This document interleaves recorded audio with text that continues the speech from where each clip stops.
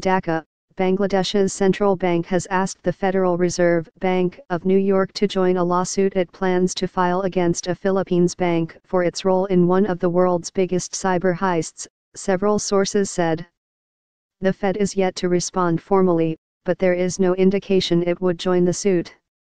Unidentified hackers stole $81 million, RM3301 million, from Bangladesh Bank's account at the New York Fed in February last year, using fraudulent orders on the SWIFT payments system.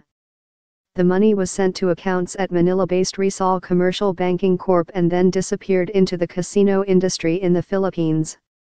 Nearly 2 years later, there is no word on who was responsible, and Bangladesh Bank has been able to retrieve only about $15 million, RM611 million, mostly from a Manila junket operator.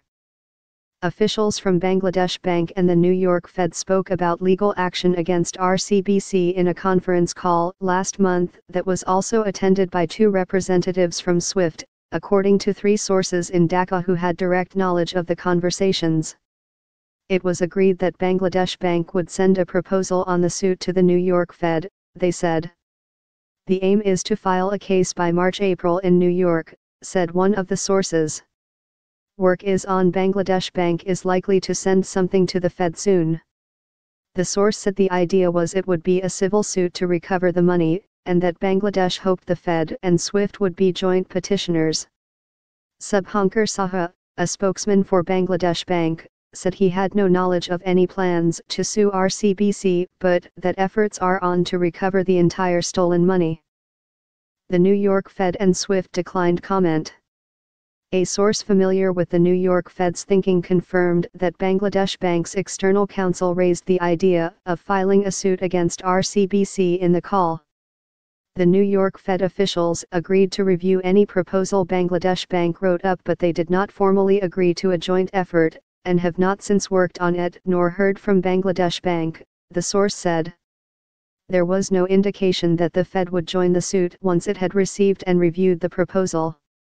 Rogue employees. RCBC has blamed rogue employees, and Philippine prosecutors have filed money laundering charges against a former RCBC bank manager and 4 people who owned the bank accounts where the funds were sent, but are not identifiable since the accounts were in fake names.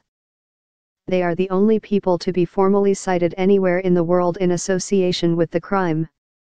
Bangladeshi officials have cited internal RCBC documents, also seen by Reuters, to assert that the Filipino bank ignored suspicions raised by some RCBC officials when the money was first remitted to the accounts on February 5, 2016, and then delayed acting on requests from RCBC's head office to freeze the funds on February 9.